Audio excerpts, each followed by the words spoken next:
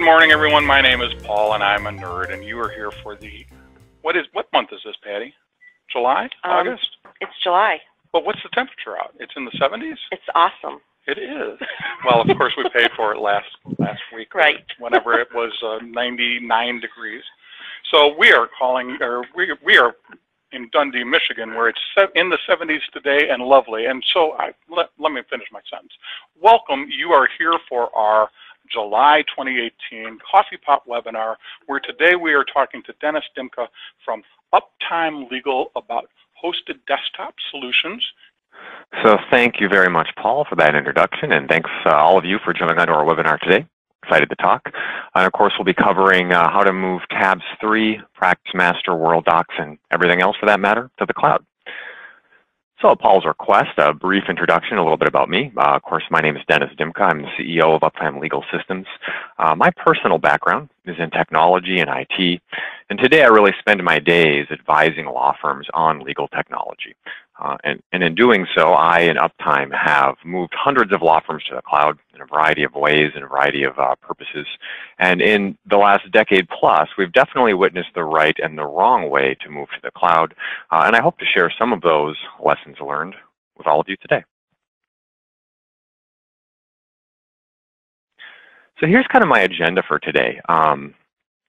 I'm going to talk a little bit I'm going to start with why. Before I get into what and how, I always like to begin with why. Why move your applications and your firm to the cloud?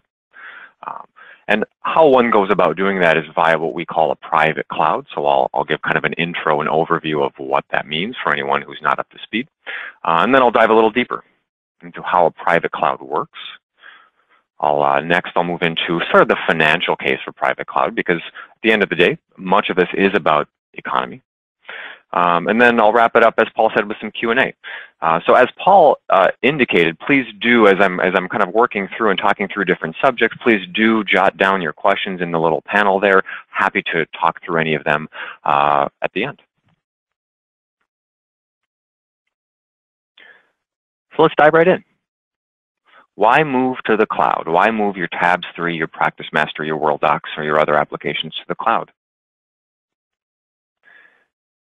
And to really answer that question, you really have to kind of compare a cloud-based solution, and specifically a private cloud, to the alternative, which is, of course, an on-premise environment. You know, owning, managing, and dealing with servers on-site and on-premise.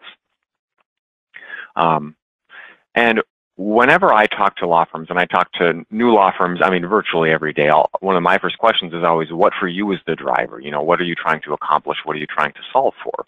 So what I'm going to cover next are really what I would consider the top 7 reasons to move to the cloud, both in terms of actual benefits and in terms of why law firms do it when we ask them. So the first reason is that compared to owning and managing an in-house IT infrastructure, the cloud is, first of all, more mobile, right? And that's probably the obvious one. It's more mobile. You can work anytime, anywhere, from any device, right? From the office, from the courthouse, from home, and you're not tethered to your office. So that's one reason, and again, probably an obvious one. 2, the cloud is more accessible. And by accessible, what I mean by that is you can log into and work in your applications and your data from any device. Maybe you're a Mac enthusiast, or maybe you love working from your Android tablet, or maybe you have a Chromebook or you want to get Chromebooks. The cloud allows you to access your tabs, your documents, your Worldox, your Outlook from any device, right? You're no longer tied to any one ecosystem. Generally speaking, the cloud is more secure compared to an on-premise environment, right? Compare a good gold standard sort of cloud provider and all of the effort and work they put into security, and that's essentially they're in the business of building and managing a secure infrastructure, and compare that to, you know, what we typically see, which is a single server or a couple of servers sitting in a co-closet or a copy room in a law firm. Generally speaking, the cloud is more reliable than, again, a server sitting in a co-closet or a copy room. Because, again, the cloud company is in the business, presumably, of building and managing a secure and reliable infrastructure that's up, that's maintained, that's not having issues. And you may have noticed that I added an asterisk at the end of those last 2 bullets because Those statements are true with the right private cloud provider, meaning with a good gold standard private cloud provider. And unfortunately, the cloud being more and more prevalent, more and more smaller companies are sort of spinning up their own cloud offering, if you will, that maybe aren't suited to do it, or maybe just don't have the experience really required to do it well. So I feel an asterisk is in order on those last two. Also, compared to owning and managing in-house IT, the cloud is more scalable, right? With the right cloud platform, if you need to add an application, right? Let's just say you've been using Tabs3 forever and you want to add Worldox to the mix, or you need to add a bunch of staff, or you just need to add a bunch of space. Whenever you need to add or scale anything with an on-premise environment, it almost always means buying a new server or significantly upgrading your server. There's always some spike in cost, and there's always some limit to how you can scale. Versus a cloud, and more specifically a private cloud, you can add things incrementally as you need them. You can add space, you can add users or employees to your system, you can add new applications, or take them off if you no longer need them. And your plan and your cost will scale up and down appropriately. Generally speaking, a cloud is going to be more economical than an on-premise environment. On-premise IT kind of comes in very spiky. The costs are very spiky in nature. And by that I mean, you may have some monthly IT management costs or billable hours. You may, every so often you're buying a new server. Every so often there's a crash or a problem that creates a lot of cost. It's kind of all over the place, very difficult to predict. Compared to a private cloud, which is not only less total cost of ownership in most cases, but instead of capital expenditures, you have a fixed, predictable monthly cost in most cases. And I'm kind of speaking generally and broadly here. Every company does this a little bit different, of course, but generally speaking, that's how the cost model looks. And last but not least, the cloud generally is more centralized. And by that I mean a consistent user experience between locations. So life tends to be very simple when a law firm has a single office and everybody works from it. But as soon as you add that second location, or a few attorneys or people who work from home or another location, things become disjointed. And what we see is everybody who works from the main office, or Office A, I'll call it, has a reasonably good experience. Everything works reasonably well. But everybody in Office B, or everybody who works from home, has a very different experience because they're using some other technology, right? They're using a VPN or LogMeIn or something a little subpar, right? And it creates for frustration. So the cloud delivers that consistent user experience between locations. So those are generally, I would say, the top 7 reasons so many law firms are moving to the cloud and to a private cloud. And one thing we continue to see as we talk to law firms and kind of gauge where people are and what they're thinking of is a lot of law firms acknowledge those benefits. They want the security, or they want the mobility, or they want kind of the concept of getting IT off their plate, right? But they feel that, or they believe or assume that the only way to do that is to dump their software, because maybe they're using Tabs3, or maybe they're using Worldox or something else, something server-based, something on-premise, and they feel that the only way to get to the cloud and get all those benefits are to abandon their software and move to a web-based application. And I won't name them by name, but you probably know of them, web-based practice management applications that may not fit your firm, right? They may not do enough. They may be a little too watered down or too basic compared to more robust applications, like, again, Tabs3, PracticeMaster, etc. Or that they have to move to a combination of a web app plus Google Drive or OneDrive. And I'm not picking on those, but I will say that they're not the right fit for many law firms. And they feel that they have to make that sacrifice. So one thing we spend a lot of time educating our audience on is that you don't have to sacrifice the software you rely on to achieve the benefits of the cloud. You can have all the benefits I just covered and keep your software, and you can do that via private cloud.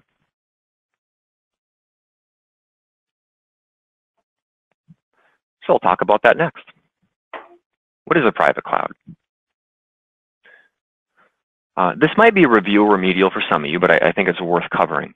So really, when we talk about server-based software, right, software that is otherwise on-premise, applications like you see in this list here, Tabs, Worldox, Time Matters, PC Law, PracticeMaster, all of those applications are, I'll call them traditional, right? They're traditional legal apps, and they require a server, right? If you want to use these software applications, you have to have a server. That's just the way it is. So historically, if you wanted to use applications like these, you had to buy and maintain a server in-house. Today, you can still do that, or you can host them in a private cloud. So I said that these applications require a server one way or another, and in the case of a private cloud is the server. So it makes non-cloud software cloud-based, or sometimes I like to say it cloudifies otherwise on-premise software. And with the right solution, it will typically package in other essential IT services as well, right, beyond just hosting of applications.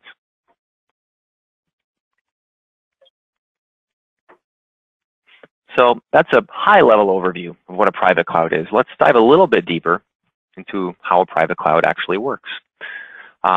And I'm going to drill down with just a little bit more specificity. And since a private cloud is ultimately a bundle of hosted and other IT services, the best way to do it is to really break it down and describe the components or what's included in a private cloud service. And to do that, I'm going to use our own private cloud service called Uptime Practice as the example. Ours isn't the only one out there, of course, but I'm very familiar with ours, so I'll use ours by way of example.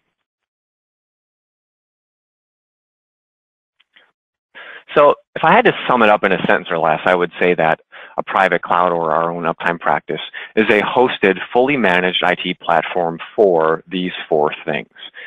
Your legal software, again, such as Tabs3, PracticeMaster, Worldox, for your documents.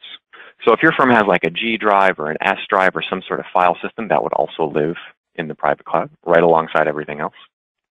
A platform for your email. In our case, that's delivered via hosted exchange, but that could be theoretically anything. And IT support for the cloud, for your applications, and for your local environment, right? Your desktop, your laptop, your printers, etc. So that's the sentence or less, probably a little bit more than a sentence or less, description of what a private cloud is, specifically Uptime Practice. And I'll drill down a little bit to kind of put some context or some substance to that description. Kind of in terms of what's included, again, using our own Uptime Practice as the example. With a private cloud like ours, your firm gets all of your software hosted in the cloud, right? All of your applications. Dedicated cloud servers that are dedicated or private to your firm. And that's big and important for security, and it's really what the private in private cloud means. Tons of storage for your documents, your databases. Managed backups, so we, or the cloud provider, takes care of all backups, right, so that you don't have to manage that anymore. In our case, we provide SQL Server, which is used or is kind of the underlying database engine for many applications, including Tabs, PracticeMaster, and Worldox. And bank-grade security and compliance. In other words, again, the cloud provider is in charge of everything from firewalls to encryption to intrusion prevention to compliance, all that stuff, right? That should be built in and is in the case of Uptime Practice. Drilling down a little more, in most private clouds, and certainly in the case of Uptime Practice, each user gets their own virtual Windows desktop that they log into and work from. Gets Microsoft Office. The full and latest version is built in to our cloud service, and I think is for many others as well. Gets Exchange email, in the case of Uptime Practice, with unlimited email storage. And gets antivirus, both for the cloud environment as well as for your firm's local machines, your desktops, your laptops. And the theme here, of course, is that everything a law firm needs, kind of soup to nut, from hosting of their practice management software to Office to Outlook to Exchange to antivirus, kind of A to Z is included and built into this package.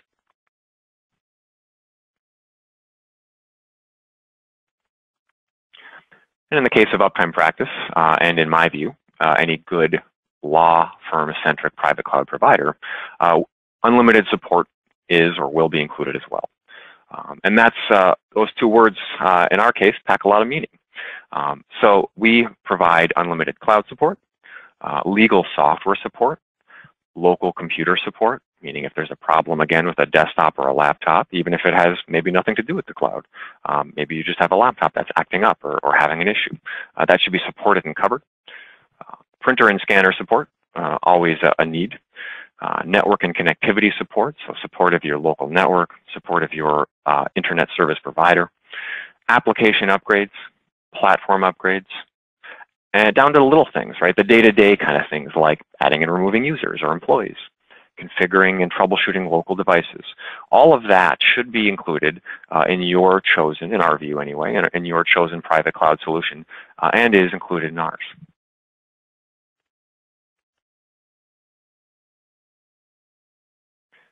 So now that I've kind of broken it down to kind of the key components and said this is what a private cloud is in terms of what's in it, right, what you get, let me talk a little bit about how it works or looks. Some of you may have seen a virtual desktop or a desktop as a service solution before, and you may be familiar with it. But those of you who aren't, here's sort of a quick visual aid of what it looks like conceptually. So in a private cloud, the private cloud is kind of the system, and the virtual desktop is how everybody logs in and uses it or interacts with it. So in the case of a private cloud, all software, documents, and data are moved from your local servers and from your desktops into the private cloud. So in that scenario, nothing is installed on your individual desktops anymore, and no data lives on your servers anymore. In fact, when we're done, typically, there are no servers on site. So the image on the left sort of represents what your local desktop or laptop would look like after a transition to the cloud. There's really nothing on it, right? There's as you can see, a recycle bin, a web browser, and a shortcut to log into your virtual desktop. So users do that. They sit down in the morning, they double click on their virtual desktop icon, and then that logs them into their virtual desktop, which is the image you see on the right. And that's where they'll find all of their things, right? Their Outlook, your firm's S drive, your tabs, your Worldox, everything sort of lives there. Which means they can run and access your firm's applications from anywhere, even if, of course, that particular application isn't installed on that computer. So think of logging in from home and you haven't taken the time to install tabs on that workstation. You don't need to. So everything lives and runs on the server, which really allows you to untether yourself from your desktop and from your office. And ultimately, it gets servers and IT off your plate.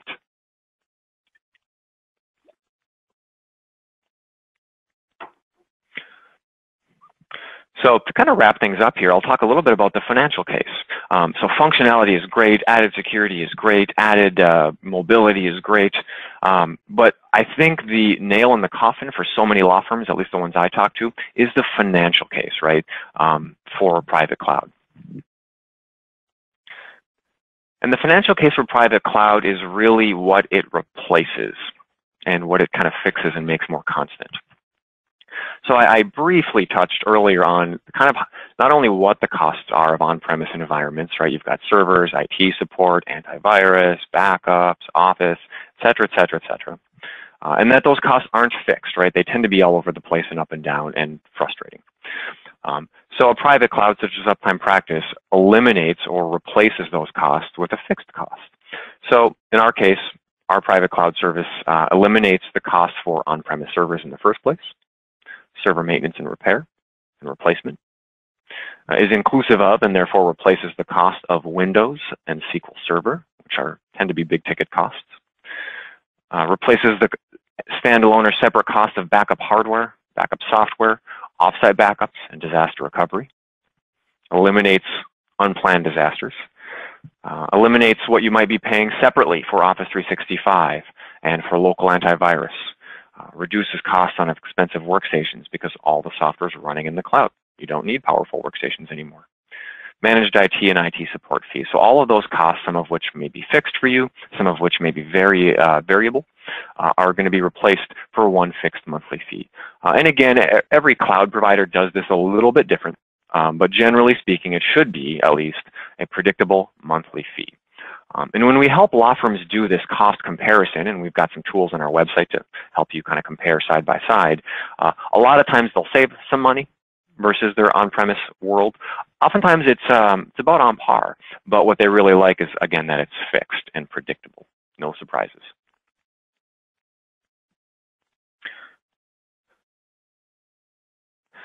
So that's it. We talked about the benefits of moving to the cloud. Talked about how you don't have to sacrifice the software you rely on to move to the cloud and to get those benefits. We talked about what a private cloud is and how it works, and hopefully you have a better understanding of that. And of course, the financial case. So I definitely encourage everyone to learn more. We'll get into some Q&A next. If you do want to learn more, I invite everyone to come to our website, which is uptimepractice.com, which again is the name of our private cloud service. We've got tons of resources there, ebooks, white papers, comparison charts, checklists, lots of good content that I encourage everybody to come check out. And if for some reason you think of a question after our Q&A session next, you can email me directly. My email address is dennis.dimka@uptimelegal.com. And that said, ready to take some questions. That's awesome. We have no questions, Dennis. Oh my gosh, somebody waited till the end.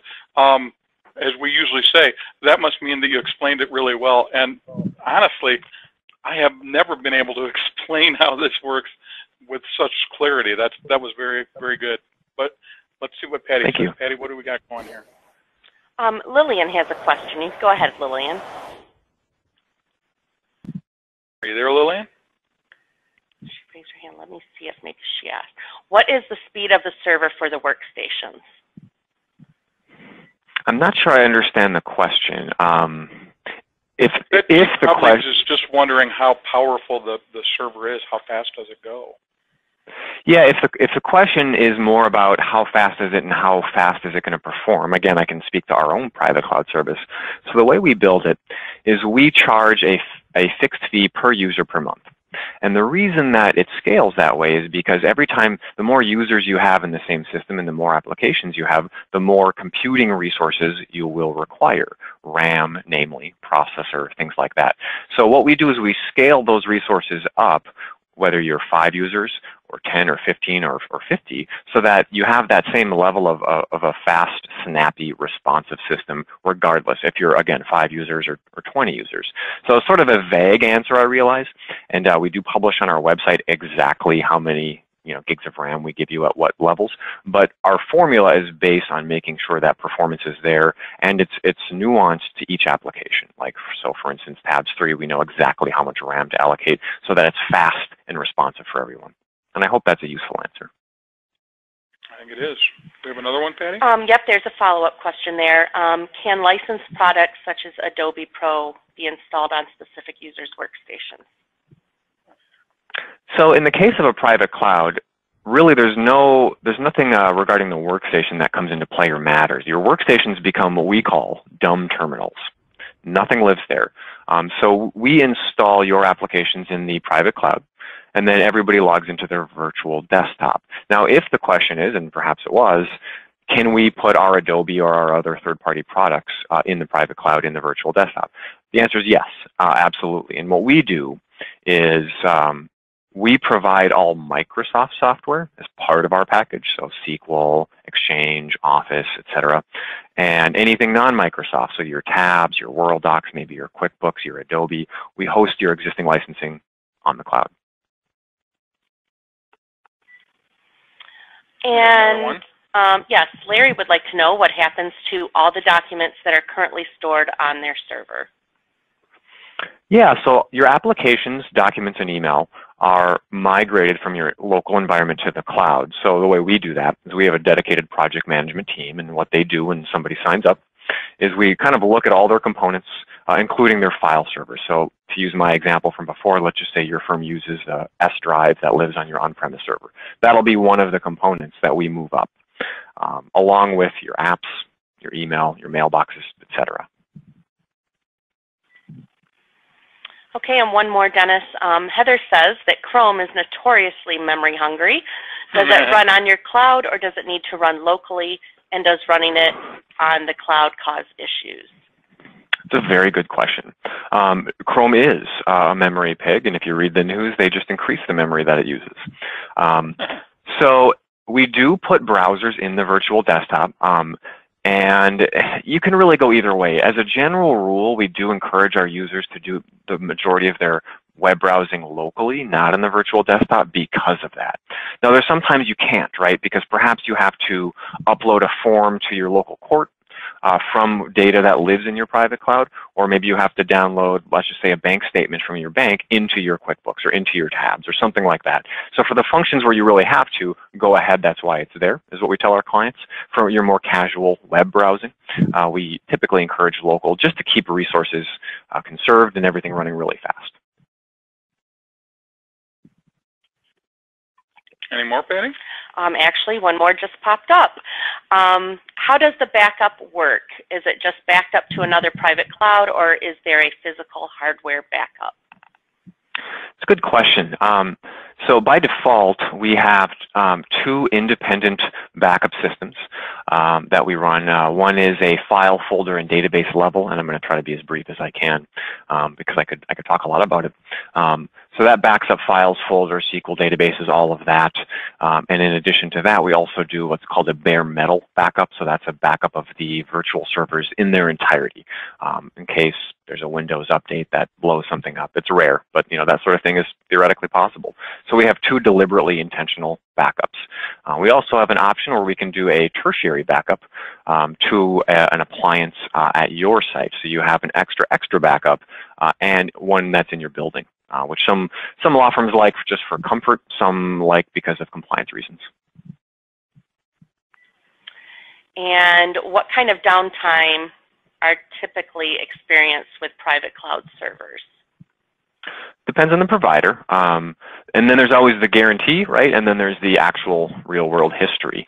So our guarantee, just to use us again as an example, we guarantee 99.99% uptime in a year. Anything less than that, we owe the client money back. In other words, it's a financially backed guarantee. That's the guarantee, and candidly, it's a pretty low bar. In reality, we've had 100% uptime for at least the last 3 years.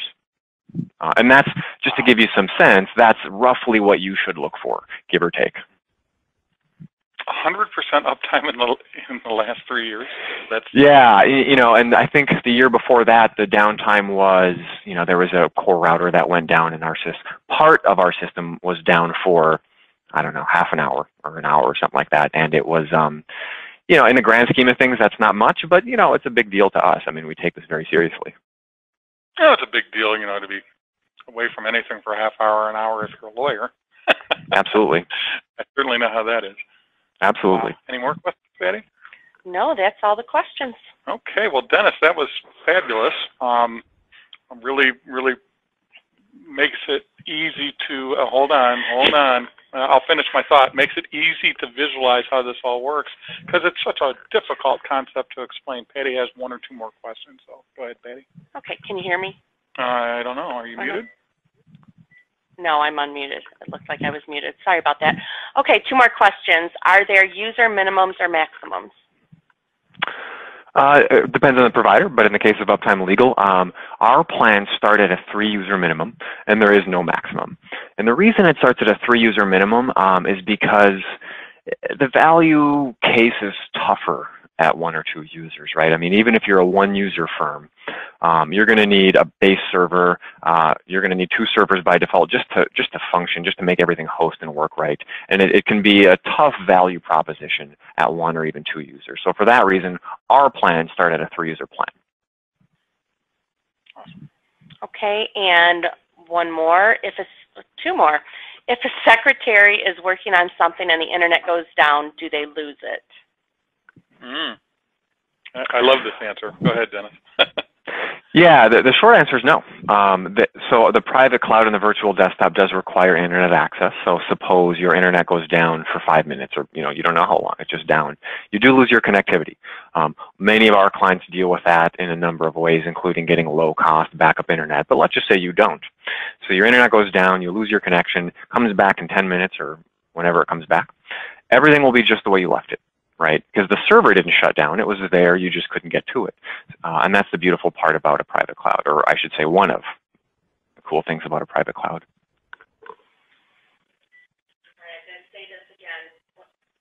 I'm going to say this again. One more question. How would we request a quote? So if you'd like to learn more, you can come to our website. You can email me at the email address I shared earlier, which I'll back up here again. I'm dennis.dimka@uptimelegal.com if that's easier. Or you can jump right to our website, uptimepractice.com, and there's a Contact Us button prominently displayed right at the top. Is that it, Patty?